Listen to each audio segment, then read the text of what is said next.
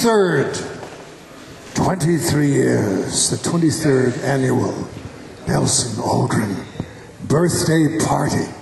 Praise the Lord. It's been a long time coming. Nelson, of course, was a resident of Wicker Park, and I'm a member of the Nelson Algren Committee. Now, you may remember us from the Paris Commune of 1871, when we attempted to hang everyone who made more than $50,000 a year during that unfortunate revolutionary episode. But things have changed, things have been rearranged, and I'd like to kick things off, as folks say, by thanking all of you for coming tonight, for being part of the Nelson Algren birthday party. And we know that somewhere up there, Nelson is looking on and thinking, they're still doing it. Amazing. He's up there looking, we hope, tonight. And here to kick things off is Mr. Hugh Iglarsh, another member of the Nelson Algren Committee. Please give him a big hand.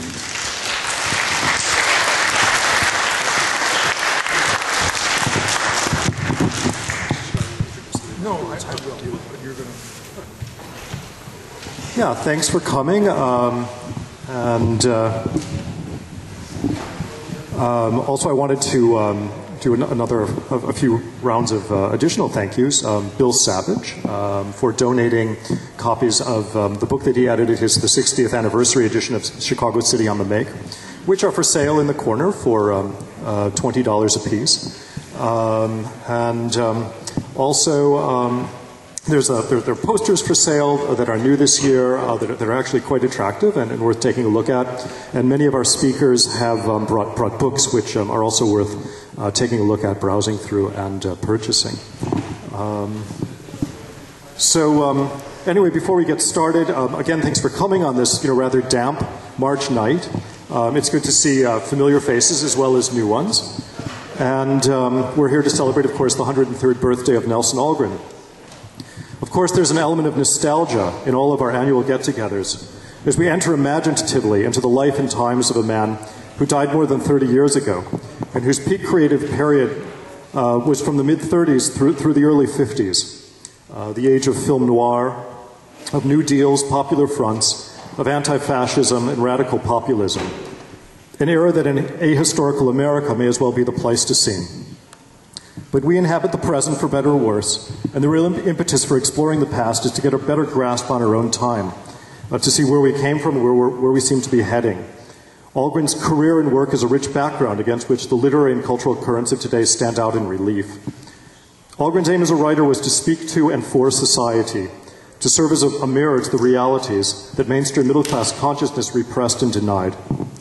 Thinking about the iconic mid-century photos of Algren taken by Art Shea, Stephen Deitch, and others, one is struck by their unself-consciousness, of Algren's utter absorption in his environment, of which he is fully participating in. The sense of oneness with the gritty setting is what gives them their continuing power. The writer is one with his world. Recently, browsing through the New York Times style section, I came across something that's perhaps more representative of the literary world of today, an article called Freshly Pressed, Distinguished Men of Letters and the Standout Shirts of the Season, which has certain very respectable and influential writers such as Richard Ford, Martin Amis, and Salman Rushdie, wearing these kind of weirdly overpriced shirts. And so there are large pictures of the various writers. Here's Salman Rushdie, and the only caption is, textured narrative Salvatore Ferragamo shirt, $430. But the greatest of these writers is Dennis Cooper, who wrote a book called The Marbled Swarm, who is wearing Between the Lines Bottega Veneta shirt, $820. And it's a very ugly shirt, by the way. But anyway, what's interesting is that their faces, if you can see them at all, they completely dominate the background. This is what I noticed. The essence of celebrity culture is that there is no background, there is no environment. There's only this aura of specialness and stardom, and it's something that Nelson Algren, this wasn't his milieu, this wasn't his thing, and as we get together to think about Algren, to talk about Algren, this is one of the reasons why it is important to remember him and to remember, his own career. He was a man with quirks. He was a man with his own failings, but he had a very powerful sense of integrity and dignity. And it's something that we're trying to reclaim tonight. We're trying to create a kind of community that's more in line with those values. So anyway, the first speaker tonight will be Linh Dinh. Linh Dinh was born in Vietnam in 1963, came to the US in 1975, and has also lived in Italy and England. He's the author of 2 collections of stories, Fake House and Blood and Soap, 5 books of poems, and a novel, Love Like Hate, which came out a couple of years ago. His work has been anthologized in Best American Poetry 2000, 2004, 2007, and Great American Prose Poems from Poe to the Present, among many other places. He's also the editor of the anthology Night Again, Contemporary Fiction from Vietnam, and 3 Vietnamese Poets, and translator of Night, Fish, and Charlie Parker, the poetry of Phan Nien Hao. His poems and stories have been translated into Italian, Spanish, French, Dutch, German, Portuguese, Japanese, Arabic, Icelandic, and Finnish. And he's been invited to read his work in London, Cambridge, Paris, Berlin, Reykjavik, Toronto, and all over the USA. He's also published widely in Vietnamese. His political essays can be seen in Counterpunch, Common Dreams, and Dissident Voice, and he's tracking our deteriorating social scape through his frequently updated photo blog, State of the Union. And he'll be presenting some of his photos right here.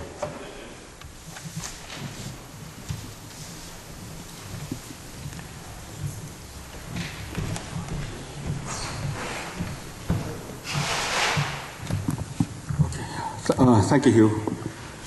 Very glad to be here. For the last 3 years, I've been involved in this photo and political essay blog. Can we get the pictures? Can you just click the mouse? Okay. So. Yeah, one thing so several things I get from Algren is just his endless appetite and stamina for the direct experience, I happen to be published by 7 Stories Press, whose Dan Simon is behind 7 Stories Press, and 7 Stories Press has kept several of Algren's titles in print. So anyway, the first image is of Occupy Philadelphia.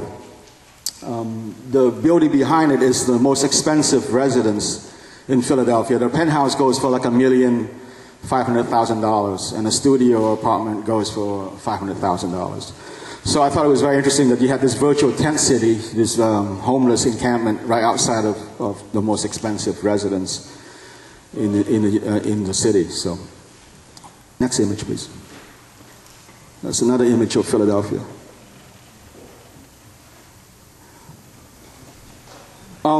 My last novel was about basically the collapse and the unraveling of Vietnam. So basically my current project is about the collapse and unraveling in the United States. So I've been traveling the country to document what's happening. Next image, please. This guy's Jimbo. He's from Kensington. How many of you have heard of the Kenzo mouthwash? No one? It's when they force you to bite the curb and step on the back of your head to knock your teeth out. It's called a Kenzo mouthwash. It's Kensington, Philadelphia. But that's when Kensington was still alive and had factories and was still vital. It's kind of a dead zone now. So, next image. So he had virtually the same sign, So what's up with that? Like, you got me thinking maybe neither the one has cancer. In Vietnam, the beggars become very enterprising. They come up with all kinds of schemes. And, here too. But one time in Saigon, there was a guy who threatened to... I was eating a bowl of soup on the sidewalk, and this guy grabbed the bottle of soda from my table and threatened to slam it against his own head unless I gave him some money. So anyway, this man, I gave him $12 because he needed to get a new ID. He wasn't trying to hustle me. He was barely speaking. He was lying in the dark and he was sort of moaning. He looked in such bad shape, I had to find out what was happening. So anyway, he got hit by a taxi like a few days earlier. And as soon as he was able to walk out of the emergency room, they kicked him out. So, he needed his ID because all his papers were gone in the hospital. Next, please. This is in Detroit.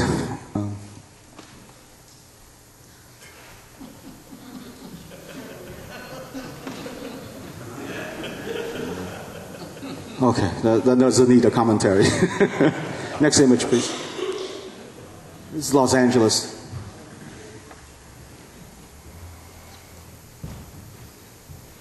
Next image, please. This woman was eating out of a trash can in Detroit, and people were laughing at her, so I had to wait like a couple blocks later to take her photograph because I didn't want to make more of a spectacle. I couldn't get a straight answer out of her. She couldn't really tell me what was wrong with her and why she got to this position. Next image. This is Kimberly. Kimberly used to sell crack, used to rent out her apartment to prostitutes, used to be a barmaid. What struck me about her was how cheerful she was. She said she felt sorry for the businessman who walked by her every day because it looked so miserable. Oh, wait, go back to Kimberly. Go back. Yeah. She got on a Philadelphia bus once and expected to ride for free, and the bus driver asked her for her handicap card because it wasn't obvious to him that she was handicapped, and she thought it was the funniest thing. Anyway, as you can see, her hands and feet are mostly gone. She's off the street, by the way, so she was on the street for like 6 months, and then apparently she found a more stable living situation. Next one. I saw a U.S. Marines cap on this guy, so I started talking to him, and it turned out he was a Vietnam vet. There's a lot of Vietnam vets on the street, of course. So when he found out I was Vietnamese, he said, "I'm very proud of you." And I said, "Well, proud of me for what? I didn't do shit, But he had really minty breath, like really good breath, like kissable breath. And I was like, what the fuck, So I said, "You drinking mouthwash, aren't you?" Yes, of course he was drinking mouthwash, just to get drunk. Next one, please. That's Detroit. When I was in Vietnam, I had a hard time telling people that there are actually poor Americans. They just couldn't believe it because, we are so good at projecting illusions to the rest of the world, the poorer the countries, the more seduced they are by what we have here. They think all we do is just rapping and throwing money around and sitting in the jacuzzi. Next, please.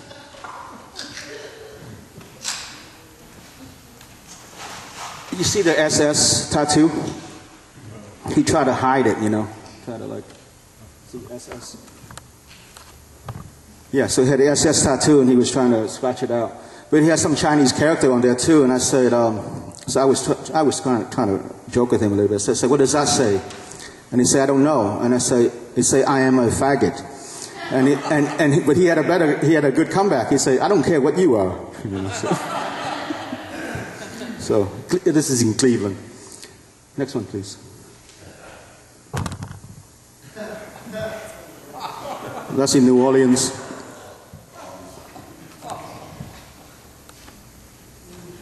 Next one, please. Also New Orleans. It's just tragic what happened to New Orleans, obviously, all the things that happen. Now they just tourism and selling sex, I guess. Next, please. 4 a.m. in New Orleans, Canal and Bourbon Street. I was following her around. I think there might be only one advantage of being an Asian male, is that if you have a camera, they think you're just a stupid Japanese tourist and they just ignore you. It's a good thing her pimp didn't show up and chase me away. This is in New Orleans. He had these, with those shoes like that, I had to talk to him. He said he had a Mexican girlfriend named Chanel, which of course is nonsense. I mean, just look at him. Okay, next image, please. I can't remember her name or his name, but she just got new boobs in San Francisco. Next one, please. Oops, that's us. Kimberly. Next one, sorry. But the nose costs more. I didn't know a nose job costs more than a boob job, so. Brand new nose, brand new boobs. In Savannah, I think it's very enterprising how people make a living now. You know, like, this costs no, you know, you just find these reeds and you fold them and you sell them. Next, please. These people were doing the same thing. She was a prostitute at the Mustang Ranch in Reno, and then she won like $3,000, and she got so excited she just got all doped up and jumped up a bridge over railroad tracks.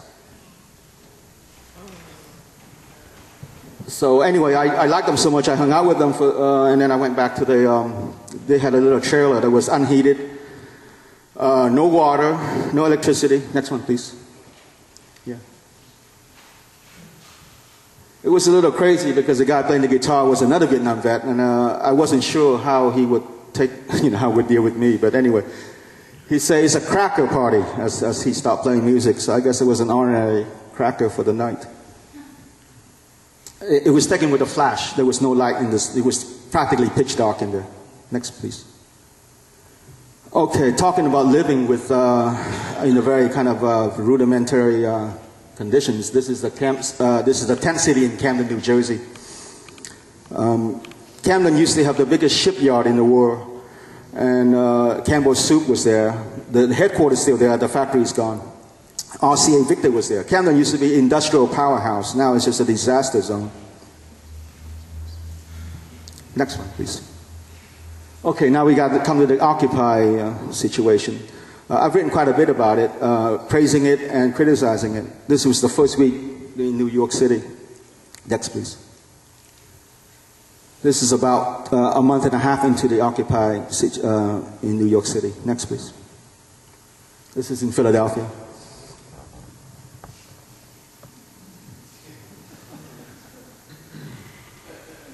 I think the original premise of disrupting the system was a brilliant idea, and they need to return to that. They need to disrupt the system. To occupy parks, just not going to do it. Okay, so you know you got to focus on your targets and mess with them. You know. So next one, please. Okay, that's the last image. Occupy Philadelphia. Thank you very much.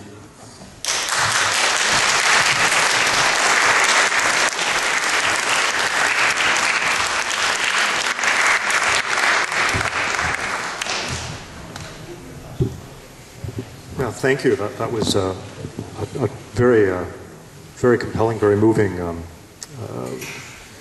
set of images there, and it would be interesting to see that published at some point. The next performer is folk singer Bucky Hawker. He's a singer-songwriter, performer, and historian with a dozen recordings to his credit, including the All Originals Wisconsin 21363, Welcome to Labor, and his renderings of Illinois labor songs. Bucky, a PhD in history, is the author of For Democracy, Workers, and God, Labor Song Poems and Labor Protest, 1865-1895, and produced the acclaimed 4-CD set Folk Songs of Illinois. He also serves on the board of the Woody Guthrie Foundation and Archives. He's currently the Archie Green Fellow with the Library of Congress American Folklife Center. Please give a warm welcome to Bucky Hawker. Thank you.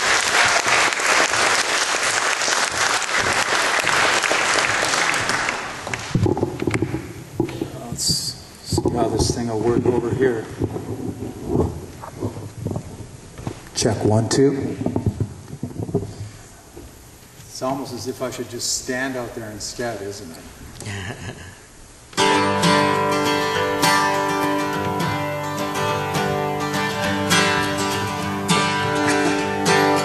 Well, this is the 100th anniversary this year of Woody Guthrie's birth. So I feel I got to do one Woody Guthrie song here, and it's actually one of Woody's first efforts at political songwriting, something he wrote in 1938 when he was still living in California. It's called I Ain't Got No Home. I ain't got no home, I'm just rambling around. I'm a hard-working man, go from town to town. You know that the police make it hard. Wherever I may go, I ain't got no home in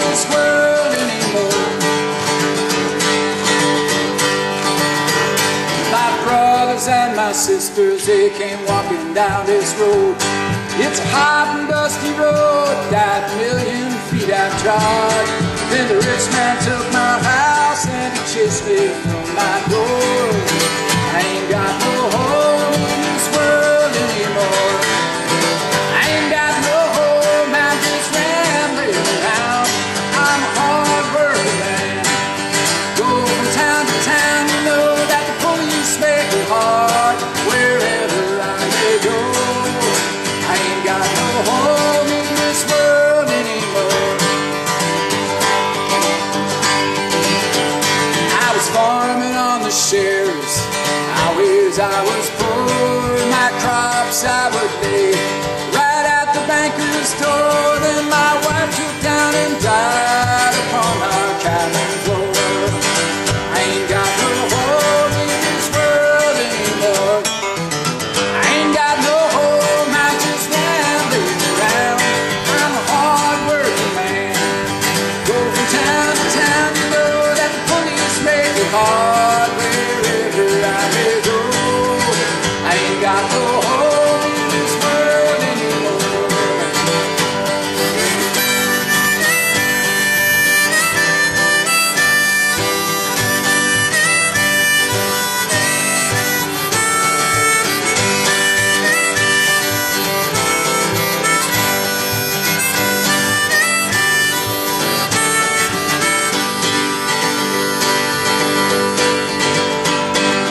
Now I'm just a rambler, just to see what I can see.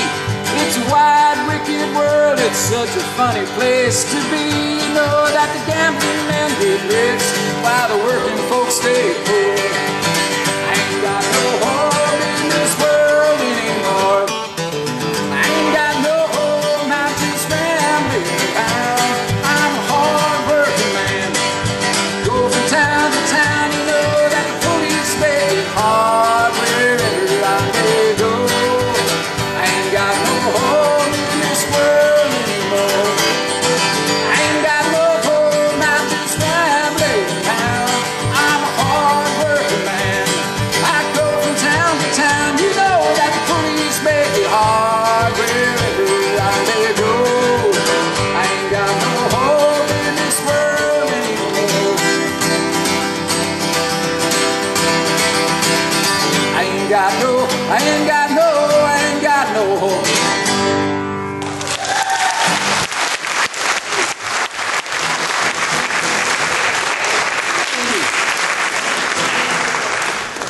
Well, I hope this next one comes off. Actually, we got another centennial coming up, not just Studs Turco, which is this year. And I guess I should say May 16th at the Newberry, right, Paul? We're doing a tribute to Studs there. I want to encourage you to come. And also May 19th at Metro, tribute to Woody Guthrie with Klezmatics, Holly Neer, myself, John Langford, who else? Tom Morello, a couple other performers. And then again also on the 30th of June at the Old Town with a bunch of local performers. We'll be doing a tribute to Woody Guthrie as well. But 2015 is coming up fast, and we know how presses and record companies are. They're always 3 years behind getting stuff out. So I wanted to do a Joe Hill song tonight because we're coming up on in 2015, the 100th anniversary of Joe Hill's execution in beautiful Salt Lake. And since we've got Mitt Romney running for president, just always feel at some point I have to bite my tongue about the LDS. I just say, yes, anybody who's ever lived in Salt Lake or close to it would know that you would probably be shot too if you lived there right now. As a matter of fact, I guess most of this audience would be put in jail in Salt Lake today. So let me play a little song. It was popular here, so popular that Carl Sandburg collected this. I found it down in Galesburg when he was a young guy just trying to collect music from around the United States. But this is one that railroad workers sang here in Illinois, one of Joe Hill's songs called Casey Jones, The Union Scab.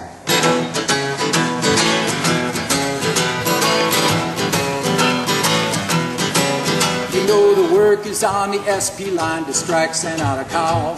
But Casey Jones, the engineer, he wouldn't strike at all. His boiler, it was leaking, his driver's on the bum, and his engine and his parents, they were all out of fun. Casey Jones, he kept his junk pile running.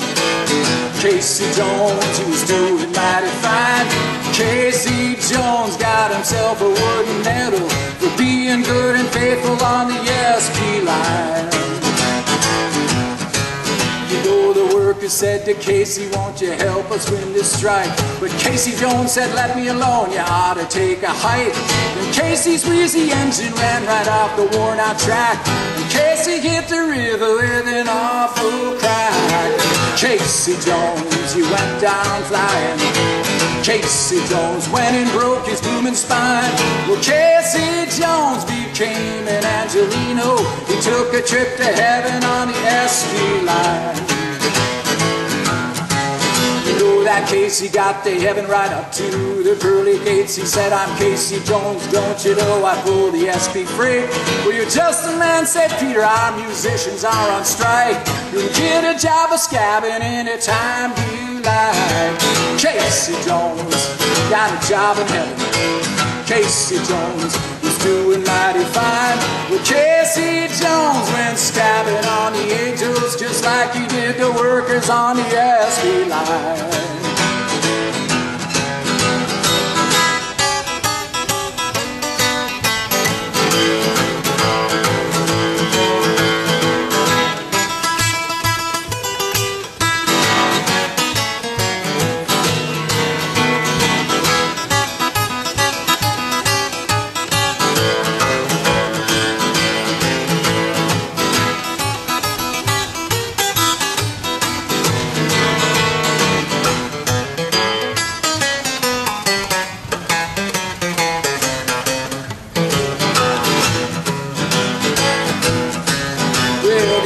Said to Peter, you know this isn't fair.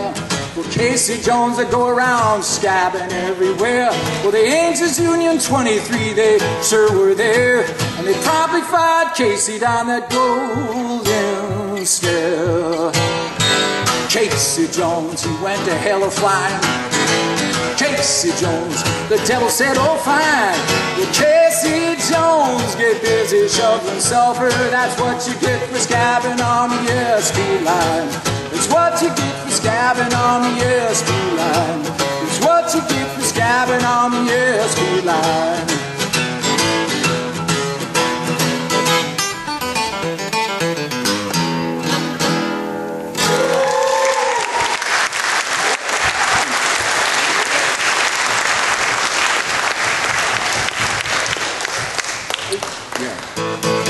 Well, I wanted to do one song that a songwriter here from Chicago wrote. This is actually from the Eisenhower era. In the 1950s, of course, Eisenhower was president for a good period after Truman. And Joe McCarthy was, of course, running roughshod in the United States. I think it says just how crazy things got, that a guy who wrote a song in Chicago, that all it does is really just has a refrain about I got the Eisenhower blues, was investigated by the FBI and got himself an FBI file. Strange thing about the guy who wrote this, J.B. Lenoir, was something of a minor R&B hit, but I guess, or a blues hit on the blues charts, but mostly I would say J.B. Lenoir never really enjoyed a whole lot of fame or fortune and ended up dying in his late 1930s in Urbana. Now, I just did a show down there earlier this year, and they told me that, and I don't know if it's true, it sounds like one of those myths, but could well be true, that the reason J.B. Lenoir died, he had a heart attack, he was only, I think, 38, was that he couldn't get hospital treatment, which wouldn't surprise me. But he wrote this great tune I like to play, a little up-tempo ditty, as I say, called the Eisenhower Blues.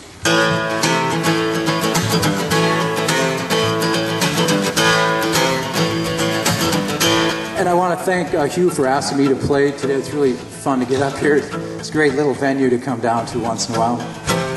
And enjoy the rest of the night, too. Hey, everybody, talking to you. I ain't jiving, that's a natural truth. And I says, good now, baby, I got the Eisenhower blues. I'm talking about about you and me now, baby. Yeah, yeah, what on earth we gonna do? My wallet's empty, my fun is gone. The way things go and I won't be here long. And I says, good night, baby. I got the Eisenhower blues. I'm talking about you and me now, baby. Yeah, yeah, what on earth we gonna do? Took all my money just to pay the tax. I'm giving you people all the natural facts. I'm telling you people now, it's my belief. The way things go and I'll be on relief. And I says, good now, baby. I got the Eisenhower blues. I'm talking about you and me now, baby. Yeah, yeah, what on earth we gonna do?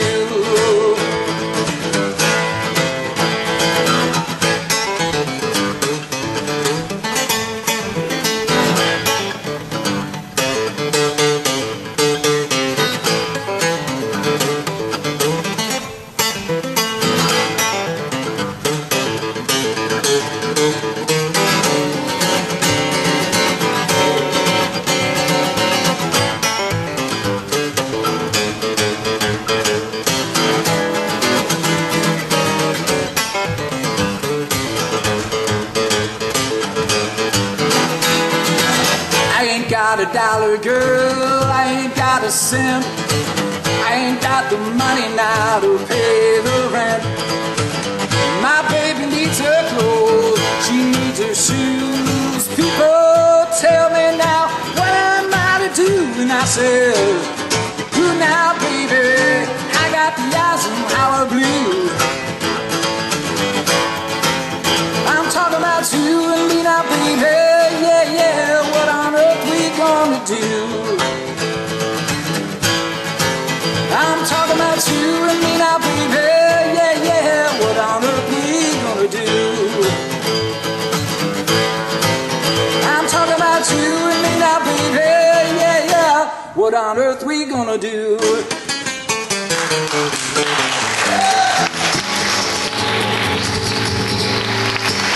Thank you so much.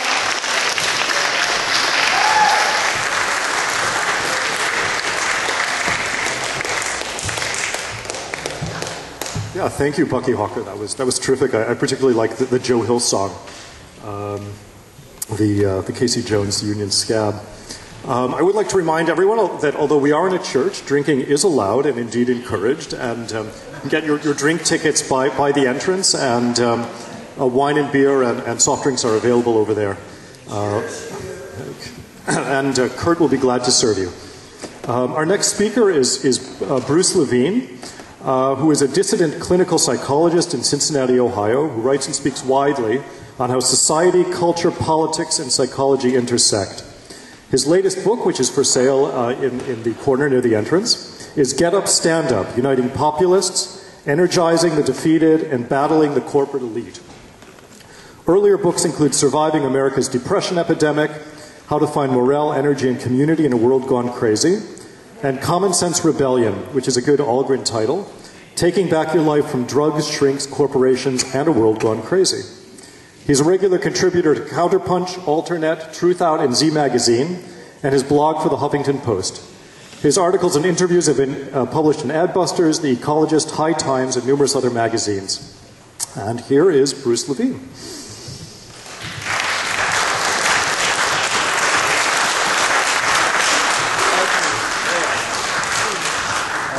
I'm going to try it without the microphone. Can people hear me? Yeah. Okay. I thought so. I speak pretty loud.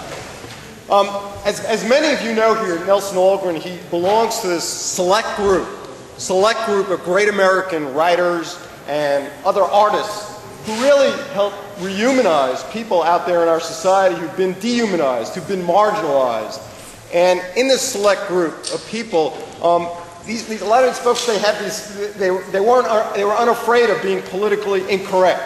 I mean, they didn't really give a damn about it, people like Nelson Algren, and they had these biting wits, these great sense of humor, and all of this helped marginalize them.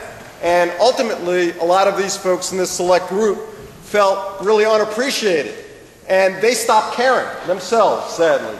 And some of these folks, they stopped caring about their art, and some of these folks even stopped caring about their very lives, okay? And one of the things I've learned about Nelson Algren over the last few months was that he became despondent himself on several occasions in his life. And according to the one biography about him, Bettina Drew biography, that at one point, after his first novel sold only 762 copies in 1 year, he made a suicide attempt and ended up in a mental hospital. And one of the things that I talk about with young people today is that you're living in a success-oriented society, but there's a lot of things that you want to be a failure at, really. And one of them for sure is a suicide attempt after your first novel only sells 762 copies. Authors remember that number, 762 copies. It makes you feel better when you're an author to know that Nelson Algren. And thankfully, it was a failed attempt for Nelson Algren because all his great things comes afterwards. All his great work comes after that attempt. But sadly, some folks in this select group, my select group, they were successful in their suicide attempts, feeling, again, unappreciated, uncared about. And a guy I've been thinking about a lot lately, maybe some of you know him, is Phil Oakes. I see some head shakes, and he got me through my teenage years. I mean, he was one guy that I could resonate with as a teenager, a guy who not only trashed the crazy right-wingers in society, but also made fun of the phony liberals. And this was a guy who got me through my teenage years.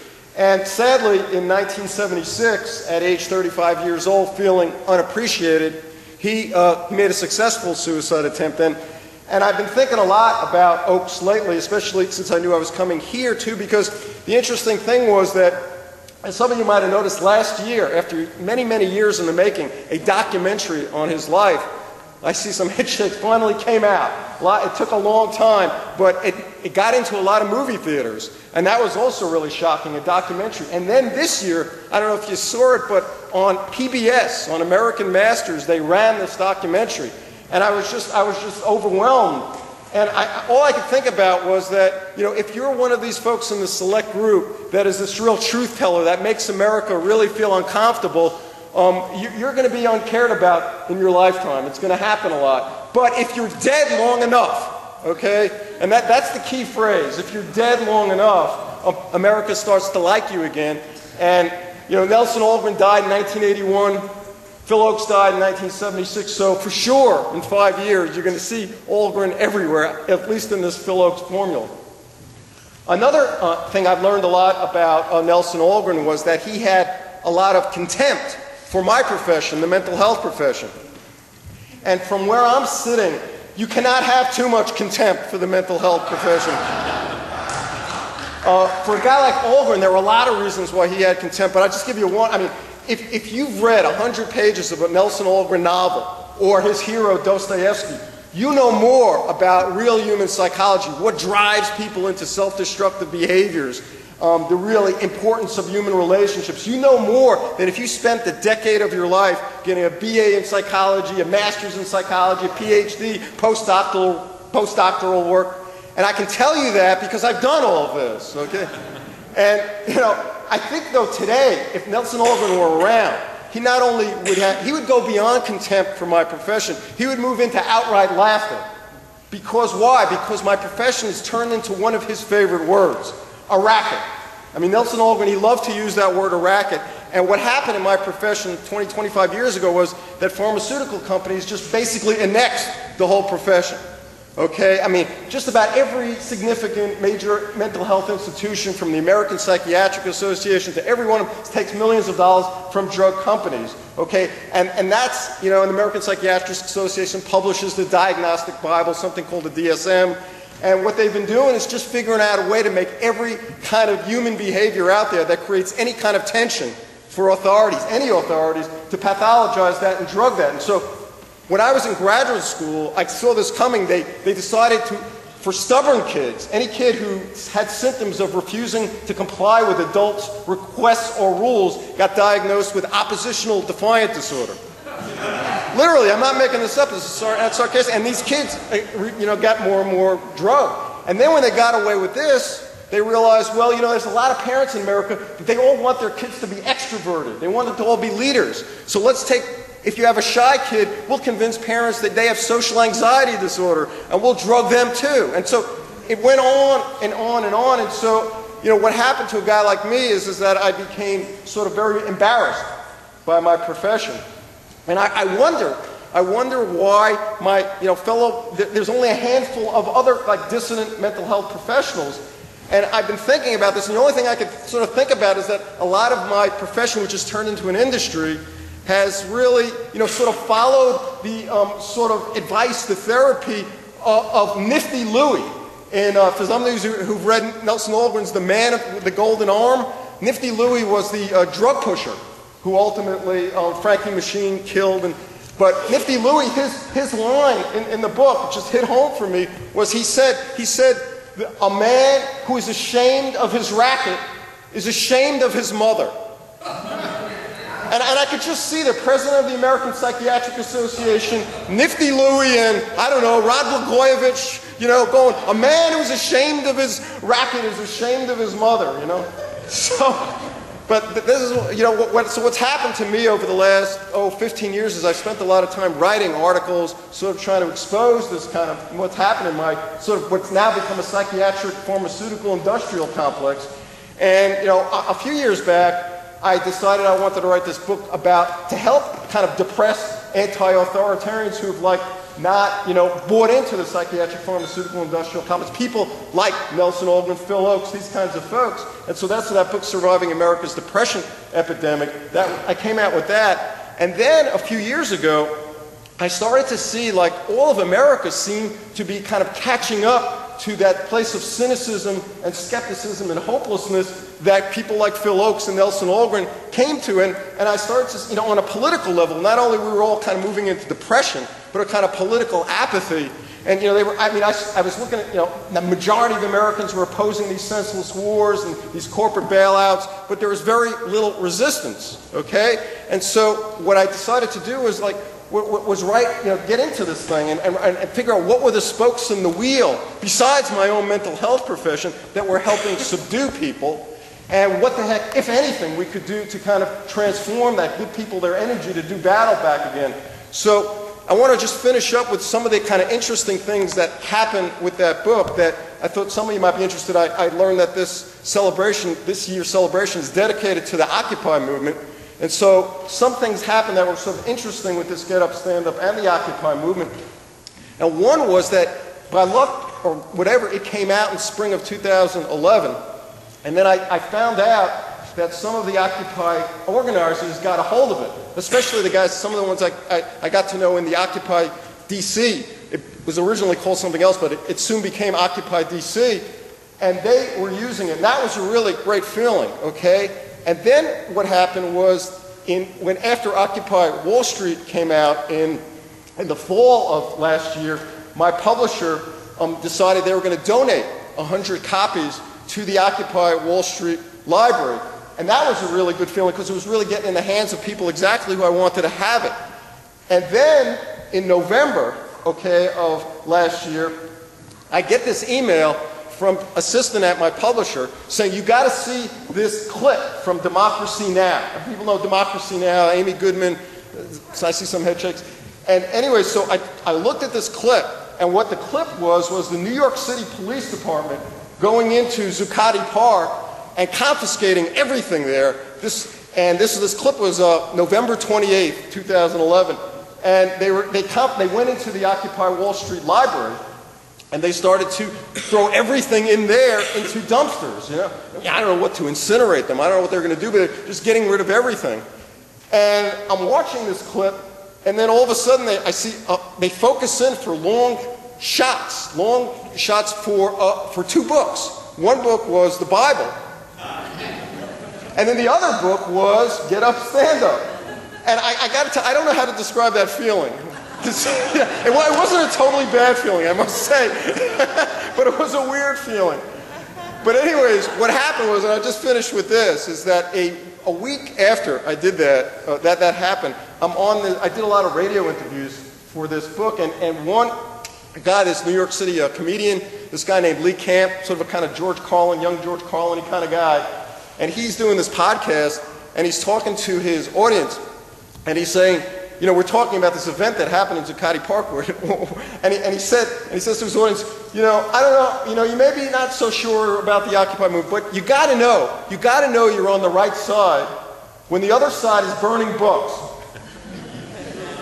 And I also want to add here, just finish with this, is that I know I'm on the right side when I'm on the side of the dehumanized and the marginalized and the oppressed people. And I also know that I'm on the right side when I'm hanging out, as I am here tonight, with people who are celebrating the champions of the marginalized, especially when they're champions like Nelson Algren, who themselves got marginalized. So happy birthday, Nelson Algren. Thank you. Thanks a lot, everybody.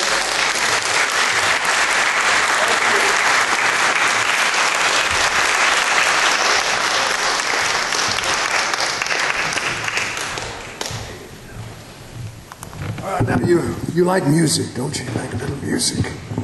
We got a little music in order. Now, you know from the Bible that if you follow the ways of the Lord, you get to sit at the right hand of God. We know that from Scripture. Don't we know that from Scripture? Of course we know that from Scripture. Amen, brother. What else do we know from Scripture? We know that the Lord loves music. David, the king of all of Israel, was a man known for his ability to play, sing, dance, and sashay. And that's why the gentleman who's coming up right now is going to sit someday at the left hand of God. And the reason he's going to sit at the left hand of God is because he has God's left hand.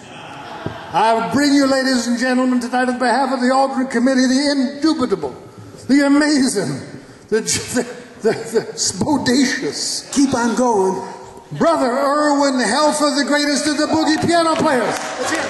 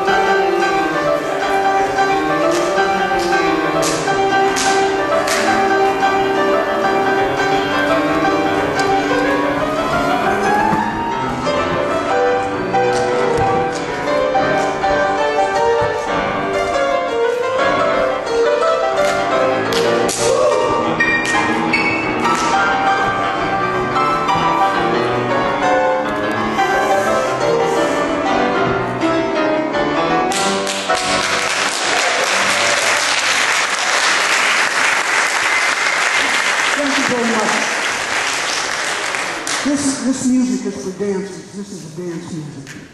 I'd like to play a tune called After Hours.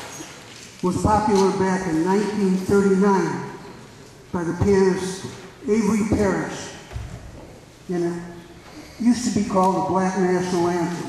When I played in the Cornell Lounge on the South Side, people would come in and say, play the national anthem, and this is what they wanted to hear, After Hours.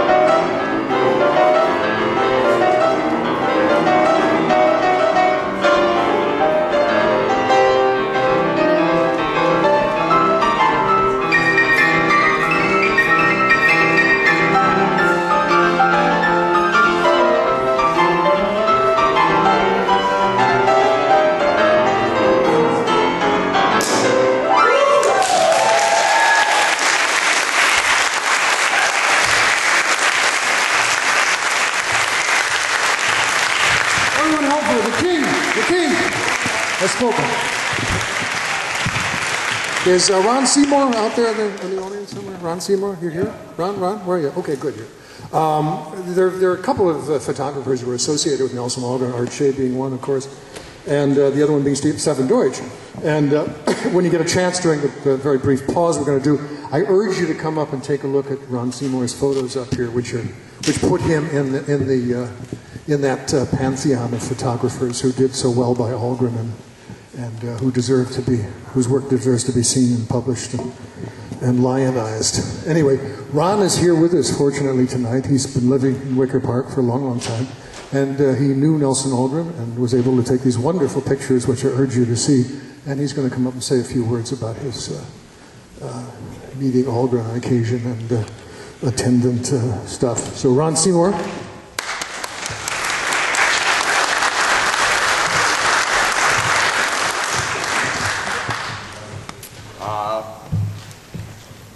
I didn't really know Nelson that well. I spent a day and a half with him.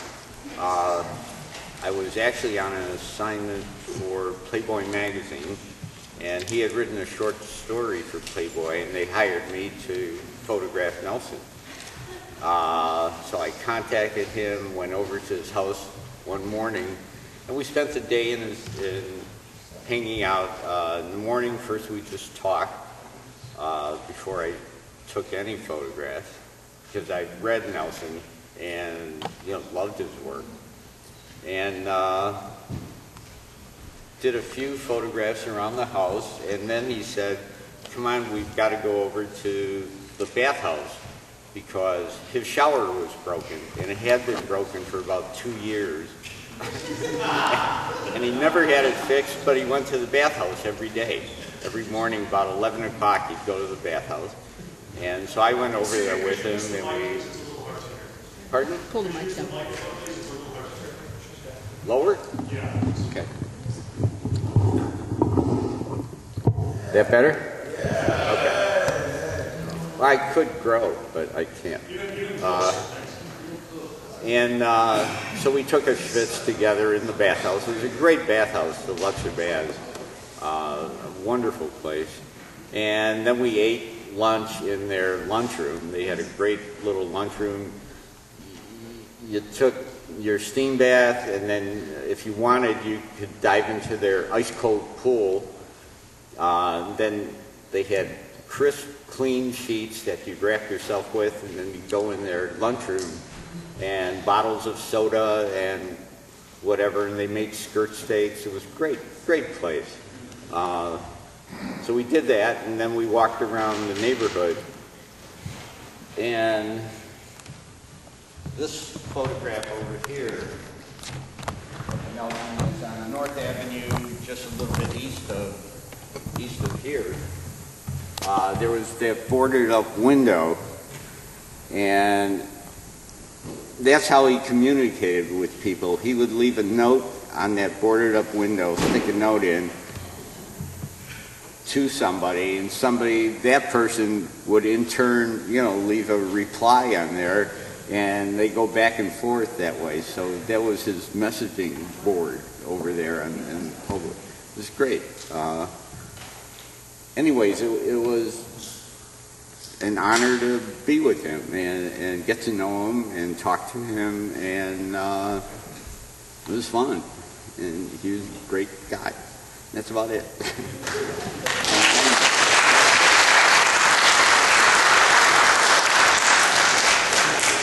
And I have, still have all my negatives of Nelson, and the photographs. My studio is right around the corner, actually, on Milwaukee, right next to the Red Hen Bakery. So you guys are welcome to come over anytime and stop by. It's 1625 Milwaukee. That's about it. Thank you.